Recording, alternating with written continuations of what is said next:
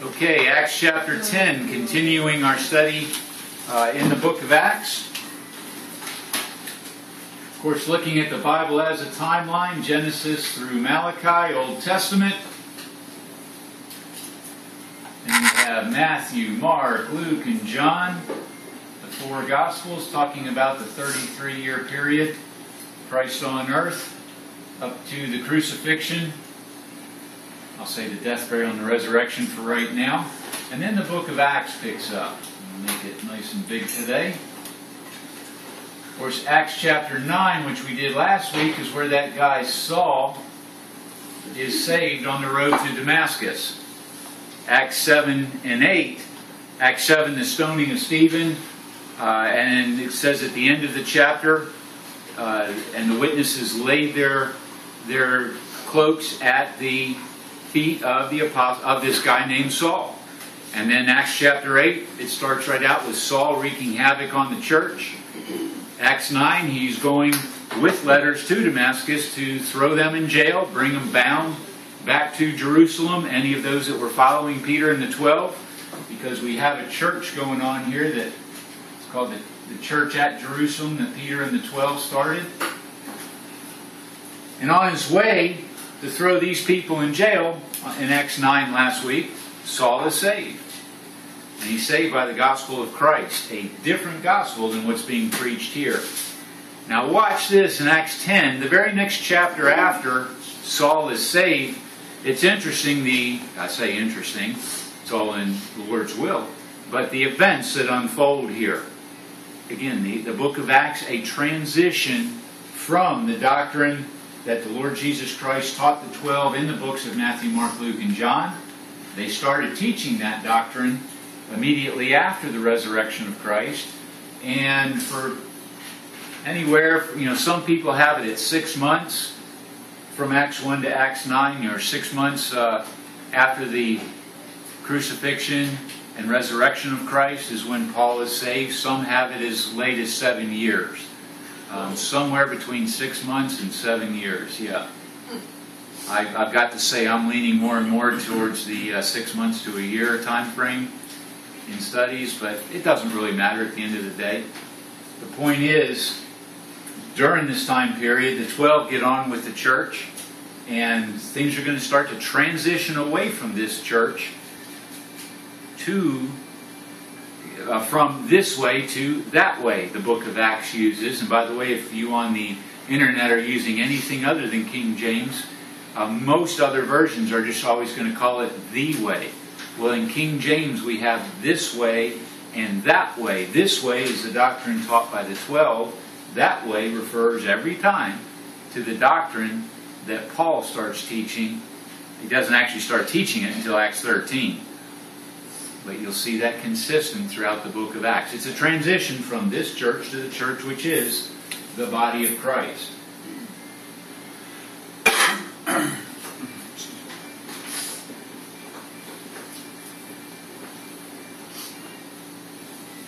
Two different gospels, two different churches, if you will. How does one, and of course today there is only one church, and that is the church which is the body of Christ. How does someone get into that? It's as Paul says after the book of Acts. The next book is Romans, then 1st and 2nd Corinthians. In Romans chapter 1, verses 15 and 16, Paul says, "For I am ready to preach the gospel to you that are at Rome also. For I am not ashamed of the gospel of Christ, for it is the power of God unto salvation to everyone that believeth, to the Jew first and also to the Greek." So what's the gospel of Christ? Because that's the power of God unto salvation. 1 Corinthians 15 tells us that when He hung on that cross, the Lord Jesus Christ, He died for our sins. He shed His blood to pay the penalty for our sins. He took those sins to hell, spent 3 days there in hell, if you will, paying the penalty that you and I deserve. He went there for us. He died for our sins. He went to hell for us, but on the third day, God the Father raised Him for our justification. And anyone that believes that, the moment they trust in that and that alone for their salvation, they're saved. Ephesians 1:13, they're saved. They're also sealed unto the day of redemption. Okay, and they immediately become a member of the church, which is the body of Christ. The only church that's in existence today in the year 2013. Now, the book of Acts is a transition from this church to this church. Transitions in doctrines. We always say when you're studying the book of Acts, do not follow what you see Paul doing in the book of Acts. Follow what he teaches in the books that he wrote. The 13 books, Romans to Philemon. Alright, Acts chapter 10, verse 1. There was a certain man in Caesarea called Cornelius, a centurion of the band called the Italian band. Okay, he is a Gentile. Okay, Italy, Gentiles. Verse 2. But notice the description of him. A devout man, and one that feared God with all his house, which gave much alms to the people. And in your King James Bible, the people always refers to the Jews. Okay, the church at Jerusalem that the 12 are starting, the Jews. Gave much alms to the people and prayed to God always. Okay, so a couple of things about this man. Back here in Genesis chapter 12 is the story of a man named Abram, who later became Abraham. How about that? Two men that had their name changed. Abram to Abraham, Saul to Paul. In Acts 13, his name's going to be changed. But in Genesis chapter 12, God the Father made a promise to this guy, Abram, and he said, I'm going to bless them that bless thee, and I'll curse them that curse thee. And basically, in all nations, and in through thy seed shall all nations be blessed. Okay, I'll curse them that curse thee, I'll bless them that bless thee. Verse 2 of chapter 10 of Acts, a devout man, one that feared God with all his house, and which gave much alms to the people. Blessing thee, the seed of Abraham, if you will. And prayed to God always. So, he is in the covenants of promise as in Genesis chapter 12. He being Cornelius. Okay, because he's doing what he's supposed to as a Gentile to gain favor with God Almighty. He's blessing the seed of Abraham. He's giving money to the seed of Abraham, and he's praying to God always. Now verse 3. He, who's the he? Remember, we've always got to get context. Who's the he in verse 3? Cornelius from verse 1. Okay, that's who we're talking about. So, Cornelius, he saw in a vision, evidently, about the 9th hour of the day, an angel of God coming into him and saying unto him, Cornelius. And when he looked on him, he was afraid and said, What is it, Lord? And he said unto him, Thy prayers and thine alms are come up for a memorial before God. And now send men to Joppa, and call for one Simon, whose surname is Peter. So that is Peter and the 12. Verse 6, he lodgeth with one Simon a tanner. And of course, that was the end of chapter 9 back there when we left off last week. 2 weeks ago when we were studying this last together. Whose house is by the seaside, verse 6, he shall tell thee what thou oughtest to do. And when the angel did spake unto Cornelius, was departed, he called 2 of his household servants, and a devout soldier of them that waited on him continually. And when he had declared all these things unto them, he sent them to Joppa. Okay, so I think that's pretty clear. Cornelius goes to sleep, has a vision, a dream, sees an angel of the Lord who says, Go send the men to Joppa and bring Peter back. So he does that. Verse 9, On the morrow, as they went on their journey and drew nigh unto the city, Peter went up upon the housetop to pray about the 6th hour. And he became very hungry and would have eaten, but while they made ready, he fell into a trance. So Peter's going to fall asleep and go into a trance as well. Verse 11, And saw heaven open, and a certain vessel descending unto him, as it had been a great sheet knit at the 4 corners, and let down to earth. And watch this vision now. And remember that, and up until this time, okay, the Jews are still, they've got the ordinances from way back in the Old Testament there, which included dietary laws, right? And let's just jump ahead. Pork, for the Jews, to devout Jews to this day, they will not eat pork, right? Okay, unclean animal it's called. So let's watch what happens here. Verse 12.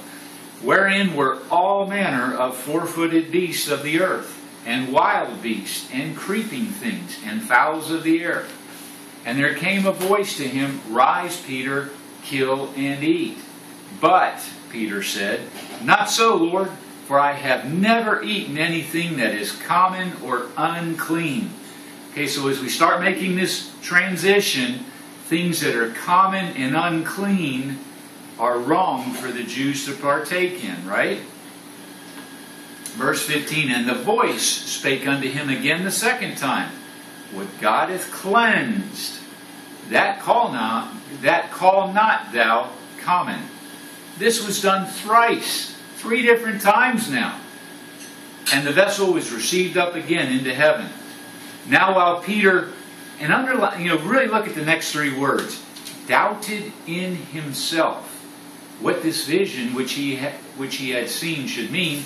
Behold, the men which were sent from Cornelius had made inquiry for Simon's house, and stood before the gate, and called, and asked whether Simon, which was surnamed Peter, were lodged there. While Peter thought on the vision. Okay, so in verse 17, Peter's doubting in himself what this vision means.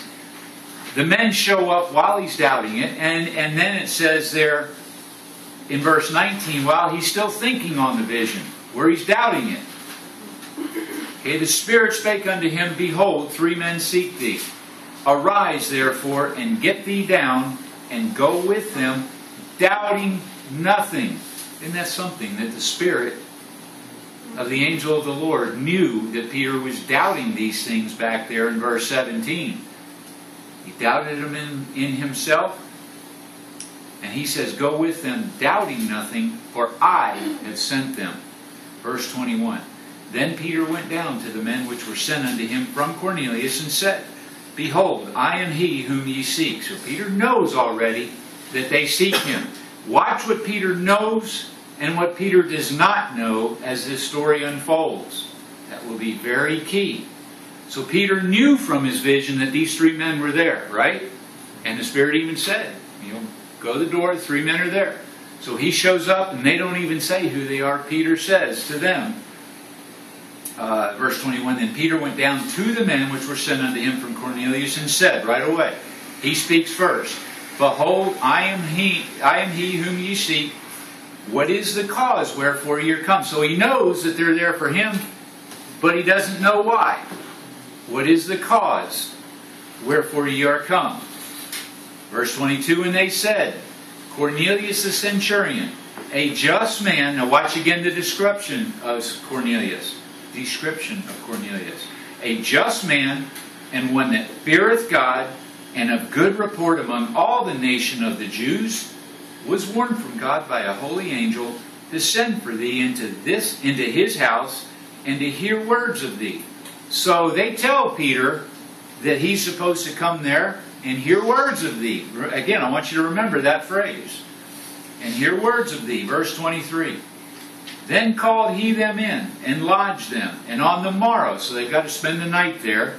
Then the next morning, on the morrow, Peter went away with them, and certain brethren from Joppa accompanied him. So Peter's going to bring some of his Jewish brethren with him to Cornelius' house. So verse 24, and the morrow after they entered into Caesarea, and Cornelius waited for them, and had called together his kinsmen and near friends. Okay, I'll think of it like this. I've called some kinsmen and near friends here. We're all here ready to study together. So Cornelius knows that Peter's coming, and he brings all his friends together. I mean, why not? We're talking about Peter. We're talking about the same Peter that the Lord Jesus Christ gave the keys to the kingdom of heaven to, right? Keep your hand here, and let's just go back and really make sure we see in Scripture. So go back to Matthew.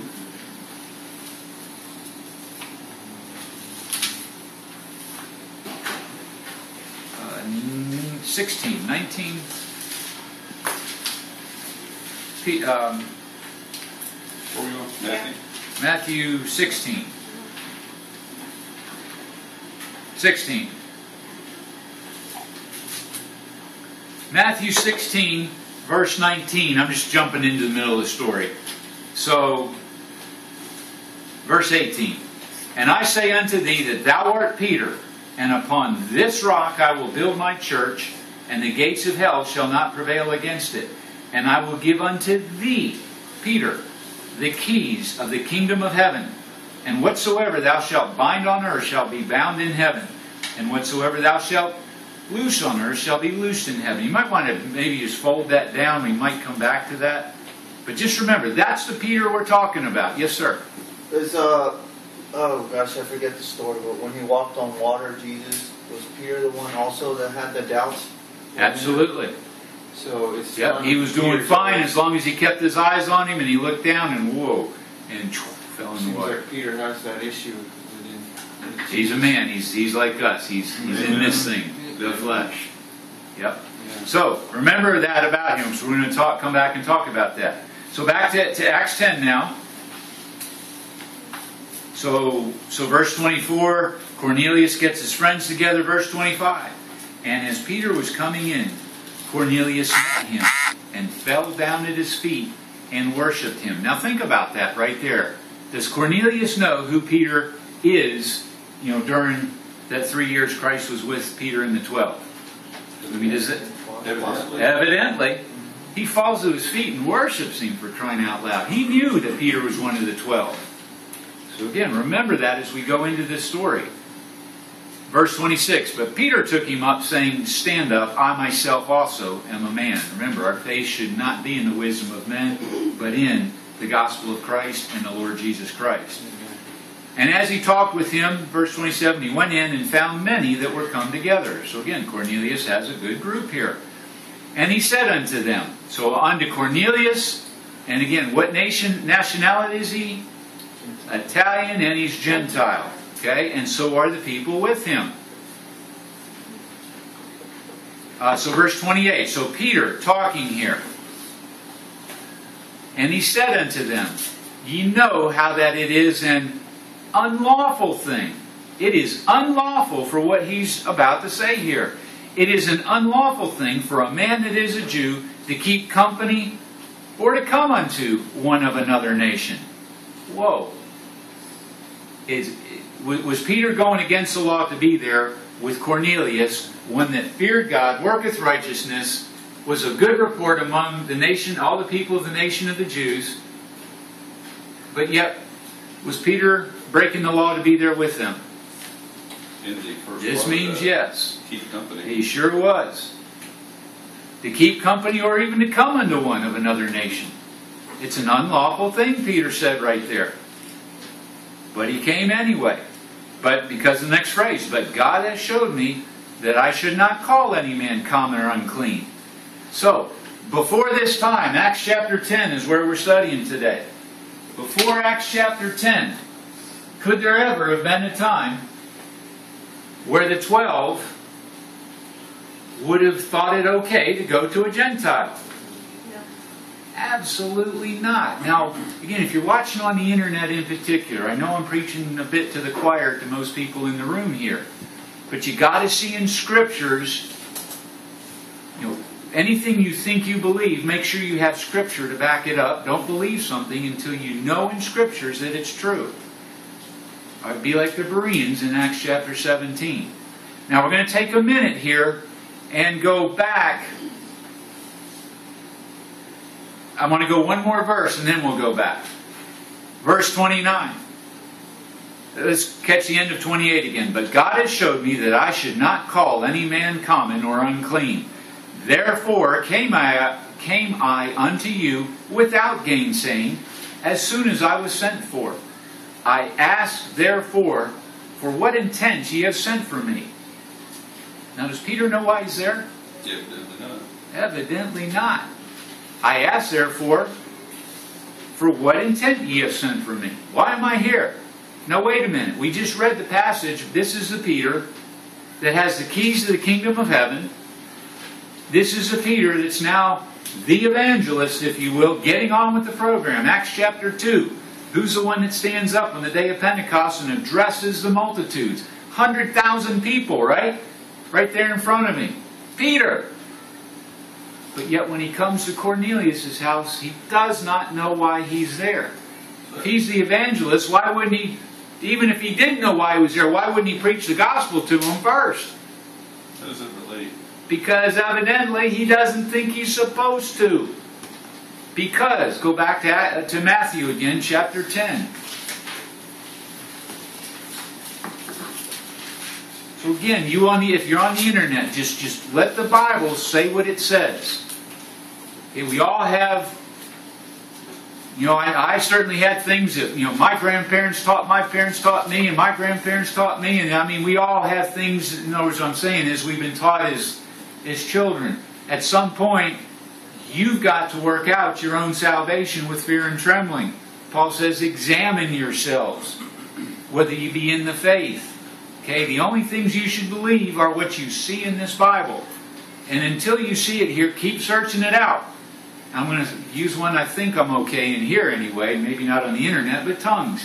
Either they're for today or they're not. If you don't know Scripture as to why you do believe it or why you don't believe it, then don't make up your mind yet. Don't believe it just because Grandma did. Wrong reason to believe something. You got to be like the Bereans in Acts 17, 11, and 12. It says they were more noble than those, the Bereans, were more noble than those in Thessalonica, in that they searched the Scriptures daily, whether those things were so. Yeah, Apostle Paul, he was there talking to them. They didn't believe Paul when he said it. They searched the Scriptures daily, whether those things were so. And then verse 12, the first phrase, therefore, because they searched the Scriptures daily, therefore, many of them believe. Don't believe it until you see it in Scriptures. Okay? And I know I'm preaching to the choir in here again, but it's just one of those key foundational principles on how to study the Bible. Do not ever take any man teaching you at his word. You've got to see it in the Scriptures. You've got to know. Write your own statement of faith. I believe, either tongues are for us and these are Scriptures. Why? I believe tongues are not for the church, which is the body of Christ today in the year 2013 because of these Scriptures. But obviously there's things that are more important than that. Let's start with salvation. Salvation, being saved. You either is or you ain't. It's as simple as that.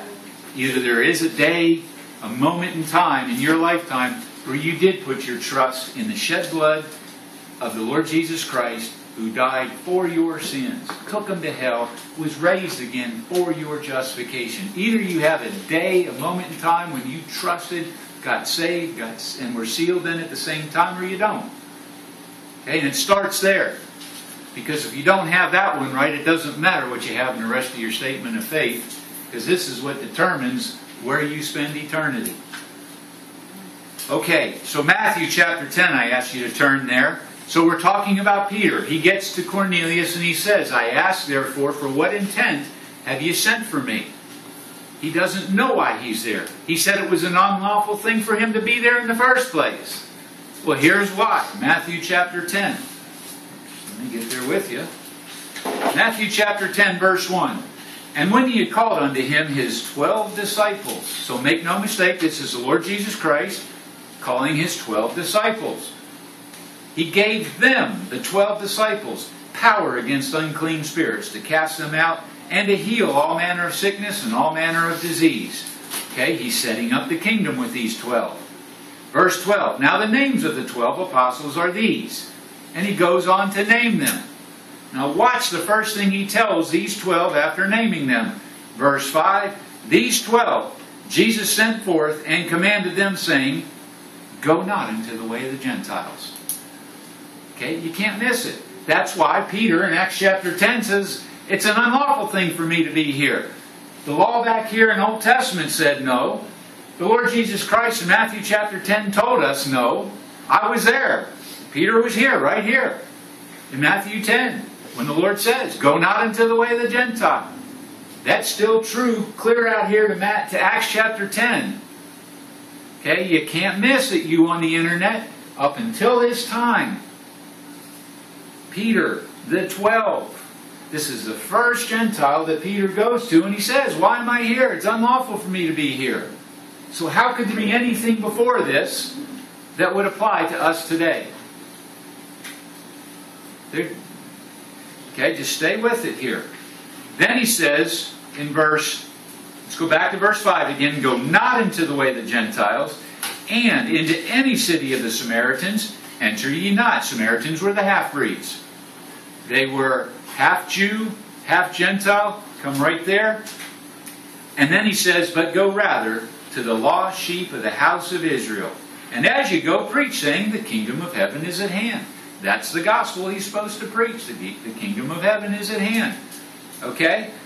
And go rather to the lost sheep of the house of Israel. Now, question. For the sake of those on the internet who might think of what is commonly referred to as the Great Commission with all nations, you may want to hit on the fact that it was to start at Jerusalem, Judea, Samaria, then the uttermost ends of the world. It was a specific order, and Jerusalem had to accept first, right? Absolutely.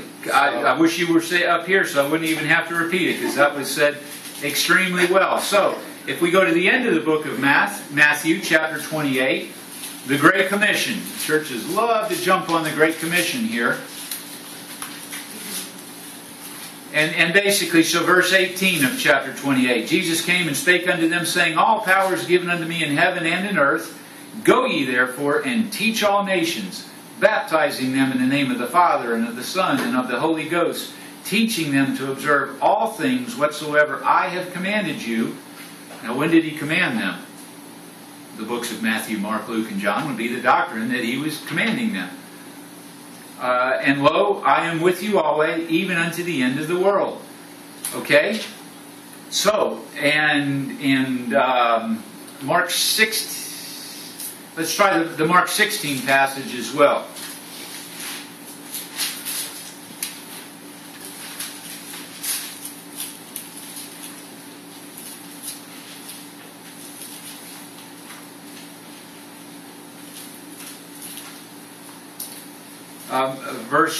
So Mark 16, verse 15, and he said unto them, go ye into all the world, and preach the gospel to every creature. He that believeth and is baptized shall be saved, but he that believeth not shall be damned. And you know what, I'm going to get into a whole lot of other things if I keep going here. Brother, help me. I'm missing the passage right now about starting in Jerusalem. Maybe in Acts 1. Thank you. Acts chapter 1 we're going to.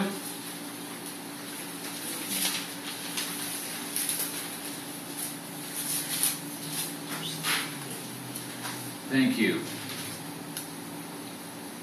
Right after in verse 6 now, Acts chapter 1 verse 6, and Peter and the 11 at this point ask the Lord Jesus Christ there before he ascends into heaven, the end of verse 6, Lord, wilt thou at this time restore again the kingdom to Israel?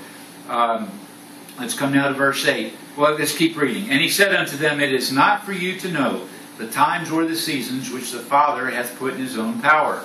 But ye 11, okay? Ye 11 shall receive the power after that the Holy Ghost is come upon you. And ye shall be witnesses unto me, both in Jerusalem, and in all Judea, and in Samaria, and unto the uttermost part of the earth. And when he had spoken these things while they beheld, he was taken up, and a cloud received him out of their sight. So there was the order that they were to follow. They needed to be in Jerusalem until Jerusalem all believed. Okay? We have no record, other than 1 or 2 times of Peter leaving, but we have no record of the 12 ever leaving Jerusalem. Okay? They stayed there. They never finished their ministry in Jerusalem. So very good point, brother. Thanks for bringing that up. I have one too. Well, I have a comment at least. Or no. So you've got Peter over here in 10:29. Okay? It's a question that he poses, correct? Yes.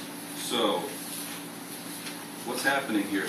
Is the Holy Ghost fizzling out on him? No. Because of the fact of what Jesus promised them? Don't worry about the things that you're going to say. Don't worry about what's coming out of your mouth. Don't premeditate on these things. He's got a question here. Yep. He's dumb. Yes. But he's speaking. Yes. So Peter's speaking what is true, okay? So what is true is that up until this time, Acts chapter 10, it's an unlawful thing for them to, verse 28, it's an unlawful thing for a man that is a Jew to keep company or to even come unto one of another nation. Yeah, because the Holy Ghost So working there. that right there, it's an unlawful thing. So he shouldn't be there. Therefore, he shouldn't be casting his pearls before swine, would be something that the Lord Jesus Christ taught the 12. Don't cast your pearls before swine. Gentiles are swine. So he's, call this a little bit of an assumption. To him, he would be casting his pearl before swine if he were to preach the gospel to them. So he doesn't know why he's there. They're common, they're unclean. Okay? One other thing. So Matthew 10, we just read about go not into the way of the Gentiles, but go rather to the lost sheep of the house of Israel. That was the marching orders, and Peter up until Acts chapter 10 is still following those orders. While we're in Matthew chapter 6, 15, let's just grab one other quick story. So Matthew 10 we see, Matthew 15 we're going to see something else here. Did the Lord Jesus Christ really mean what he told the 12 there in Acts 10? And what we're going to see here is in verse 21 of Matthew 15. The answer is yes. Then Jesus went thence and departed in the coast of Tyre and Sidon. And behold, a woman of Canaan, so she's a Greek, a woman of Canaan came out of the same coast and cried unto him, saying, Have mercy on me, O Lord, thou son of David. Does she know who he is? Absolutely. O Lord, thou son of David. This Greek woman absolutely knows who he is. My daughter's grievously vexed with the devil. Does she have a problem? As big as it gets. How many parents, could just empathize with her right now? And why wouldn't you take this to the Lord himself? If you could. We certainly take things like this in prayer. This woman went right to him. Verse 23. But he answered her not a word. Okay, you can't miss it. And his disciples came. Oh, good, his disciples came. He ignored her, but the disciples are going to fix it, right? And the disciples said, Send her away, for she crieth after us. Why is that a problem? She said, Help me, O Lord, thou son of David. My daughter's grievously vexed with the devil. Why would the 12 say send her away after he ignored her? Because they were commanded to in Acts chapter 10. Go not into the way of the Gentiles, but go rather to the lost sheep of the house of Israel. Verse 24, But he answered and said, I am not sent, but unto the lost sheep of the house of Israel. Matthew chapter 10 that we just read. He's consistent. He's practicing what he preached, if you will. How many times do we say, make sure you're practicing what you preach, right? Verse 25, Then came she in worship, saying, Lord, help me.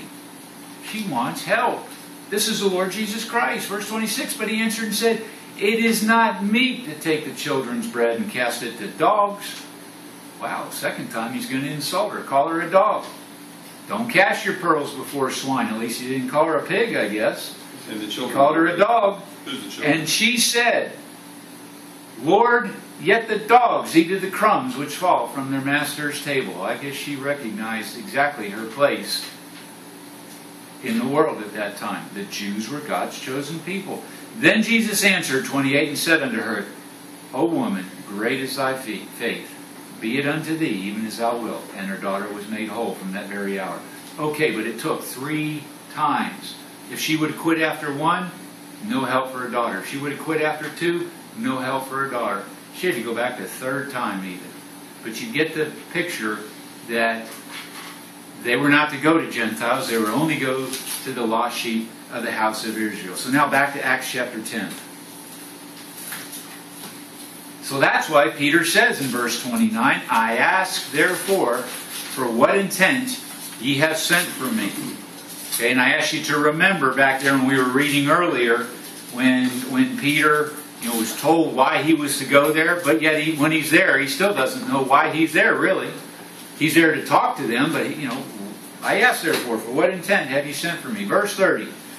And Cornelius said, 4 days ago, I was fasting until this hour, and at the 9th hour I prayed in my house, and behold, a man stood before me in bright clothing, and said, Cornelius, thy prayer is heard, and thine alms Remember in verse 2, he gave alms to the people, are had in remembrance in the sight of God. Send therefore to Joppa, and call hither Simon, whose surname is Peter. He's lodged in the house of one Simon, a tanner by the seaside, who, when he cometh, shall speak unto thee. Okay, so they knew he was supposed to speak unto them. Verse 33, immediately therefore I sent to thee, and thou hast well done that thou art come. Now therefore are we all here present before God to hear all things that are commanded thee of God. Now remember, this is Peter who is given the keys of the kingdom of heaven. This is the Peter that we have the largest denomination or religion, whatever you want to call it, today. Over 1 billion people that call Peter the first pope. And yet Peter didn't know why he was here. Peter knew that it was an unlawful thing for him to be here. Okay? So a major transition going on here that we're going to take a break here in just a minute and then come back and finish the chapter out when Peter starts talking. Okay? But just remember those things. So Peter sees it let's just sum up the first part of this study today. So he gets this vision, and all animals are in there, including the unclean animals. And Peter says, no, I've never eaten anything that's common or unclean. Two terms that are also used for Greeks and Gentiles. Okay, we're common, we're unclean. In the Jews, ever since Genesis 12. Thousands of years, all the way up here until Acts chapter 10. That has not changed. We saw that while the Lord was on earth, he told the 12, go not into the way of the Gentiles, but go rather to the lost sheep of the house of Israel. Matthew 10. Matthew 15. Canaanite woman comes up to him. Gentile woman. My daughter is grievously vexed with the devil. First he ignores her.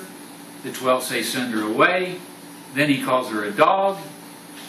Then he helps her after the third time when she recognizes that basically, yeah, I am nothing but a dog in the Lord's eyes, but I'm here to help my daughter. Parents, we ought to think about that. To what extents would we go to help our kids? So then Peter, it's an unlawful thing for a man that is a Jew to keep company or come unto one of another nation. I ask therefore, for what intent have ye sent for me?